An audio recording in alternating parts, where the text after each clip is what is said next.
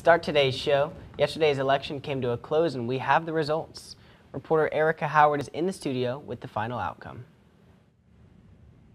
Last night's Louisiana Senator elections results have been called. Republican incumbent John Kennedy has been reelected as senator with 61.6% of the votes, which translates to a little more than 850,000. In his most recent campaign, Kennedy promises to oppose policies that would increase inflation, along with ending trade deals that he believes would hurt American workers. His campaign also prioritizes strengthening the border and the funding of law enforcement agencies in relation to immigration. Above all, he plans to put Louisiana as his first priority. In the past, he has secured $20 billion in flood relief and plans to support bills to keep disaster insurance low.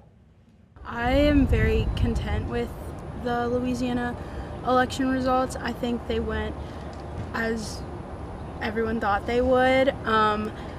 I personally support Senator Kennedy, Congressman Garrett Graves, Clay Higgins, all of them.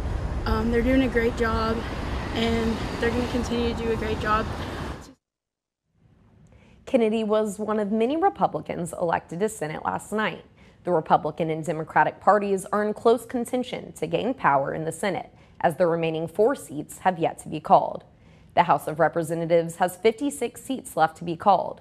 The Republican Party currently holds the majority with 203 seats, to the Democratic Party 176.